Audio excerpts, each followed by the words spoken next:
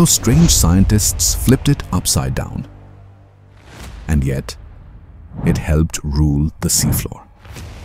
We descend through hazy Cambrian light toward a forest of matte spines and drifting silt, listening for quiet power beneath the dust. Imagine a creature smaller than your fingertip shaping traffic across microbial carpets with patient, granular precision. Not a terror with jaws, but a soft-bodied engineer redirecting energy like groundwater under ancient mats. How does something paperclip length influence worlds measured in continents and eons without roaring once? The Cambrian seafloor was a living carpet of microbial films and detrital snow, constantly renewing. Trilobites polished sediment like armored Roombas, while plumes billowed into green, diffuse underwater daylight. Energy flowed sideways here, grazed along surfaces, not chased in dramatic bursts through open water. If power is persistence multiplied by presence, who truly wears the crown down here? When Hallucigenia first emerged from Burgess Shale, its geometry mocked our expectations and patience. Early reconstructions flipped it, planting spines downward and legs skyward with a misplaced phantom head. Legs became spikes, a false face appeared where no mouth truly belonged at all. Confusion made it a punchline, hiding a modest grazer behind avant-garde anatomical theater. What influence vanishes when a body plan is read from the wrong end entirely? The true head sits small and forward, with a neat ring of tooth-like elements for grazing. Beneath the body, soft lobopodian limbs anchor steadily, with delicate twin claws on slippery films. Hallucigenia has 7 pairs of legs, 14 terminal claws. Above, a picket of rigid, matte spines rises like a portable palisade against danger.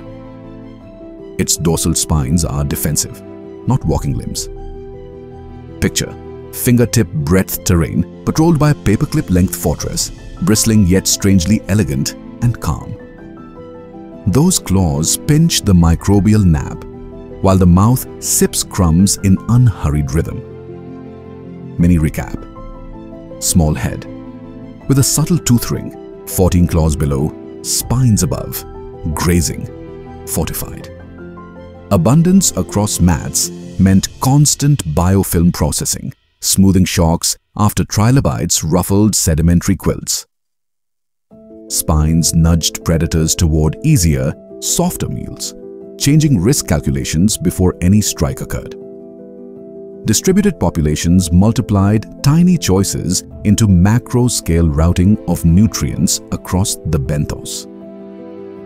Its quiet rule came from numbers, resilience, and evolutionary experimentation, not size or predation. Down here, rulership meant staying put, filtering steadily, and prototyping futures others would later perfect. Isn't a chorus of many more enduring than the aria of one spectacular soloist? Hallucigenia likely fed on particles and films, gleaned from currents and settling haze between grains. Spines served as low-cost armor, always on, never draining energy with chases or displays. Each step's twin claws bridged slick gaps, while silt drifted like underwater weather around them. Disturb a patch, and they recolonized. The corridor reknit, and quiet function returned quickly. In a world of plumes and shadows, doesn't reliability become the strongest possible shield? Place Hallucigenia near the base of panarthropods, cousin to velvet worms and tardigrades by heritage. Lobopodian legs, twin claws, and mouth armature, foreshadowed features later refined by arthropod dynasties. Think scaffold phase, where evolution drafts options before building jointed powerhouses to roam future seas. Not a throne of teeth, but an infrastructure of ideas whispering forward through time.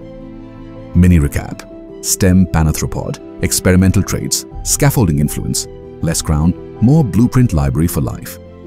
Myth: it had 12 legs. Reality: Hallucigenia has 7 pairs of legs, 14 terminal claws. Myth: it was an apex predator. Reality: a microfeeder on films and particulate crumbs, not a hunter of terror. Myth: it was alien to Earth's tree. Reality: a stem panarthropod within our evolutionary neighborhood, familiar in outline.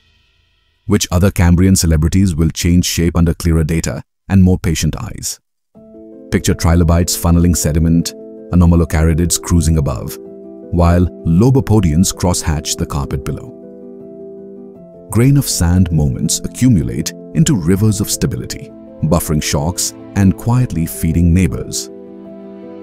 When shadows pass, spines persuade, not worth it, buying time for grazing and repair. Isn't ecosystem power the sum of stitches, not the sparkle of any single thread? Tiny experiments, scale across populations, can turn micro habits into macro history with astonishing force.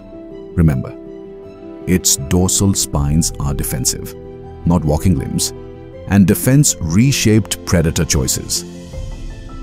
The fingertip breadth, paperclip length, and 14 claws carried influence far beyond their size. What secrets hide in undiscovered lobopodian sensory arrays, microscopic eyes, and buried variations still waiting?